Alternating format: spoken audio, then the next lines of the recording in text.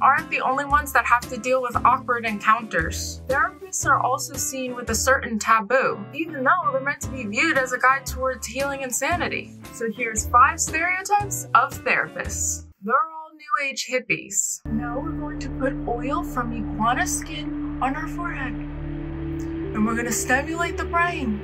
And now we are going to meditate with our brain by communicating to our belly button. Breathe.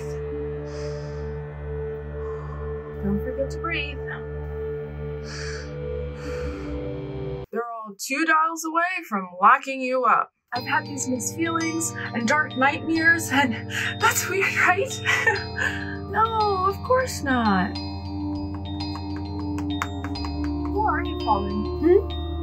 Oh, no one. Just this new Greek restaurant called Asylum. Want some? They're all insensitive, judgmental doctors. You felt like your heart was going to stop? Well, that's preposterous.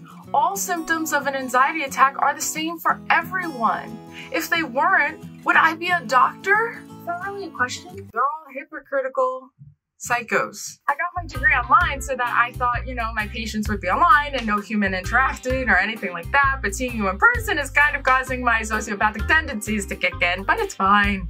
It's totally fine. Yeah, I'm gonna go. They're all hypnotists in disguise. Every time you hear the word movie, you'll become a wolf. Hey, how are you? Good.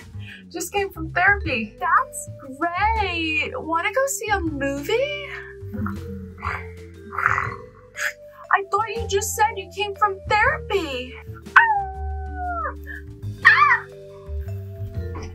Hey guys, thank you so much for watching. I hope you enjoyed. Please let me know in the comments down below if there's any stereotypes or actually real weird experiences that you've had at therapy or counseling or any type of session and trying to help and heal your mental illness or mental health issue. Please share with others. Please let them know this place is a sanctuary for others. This channel is for you. It's for others that have struggled or are still struggling with mental health and those that they know around them. Really did have fun making it. It was great playing all the different characters, and please know that I'm not here to judge you or pick on any therapist of any sort. I get therapy myself, dealing with my anxiety disorder, and my therapist has been amazing. But please don't find therapy as a taboo or something that you have to even explain to people, because it shouldn't be something that we're ashamed of.